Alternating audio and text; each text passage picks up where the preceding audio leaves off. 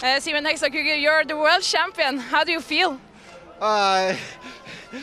It's unbelievable to be a world champion. That's a dream come true, and I missed this gold medal, so I had dreams to make it during this championship, but to come true, that's unbelievable. And such a tough race, and when we attacked there together with Sjur at the change, it was just to go for it and don't look back. And I started getting cramps on the last lap there, so I wasn't sure I was going to make it, but amazing feeling.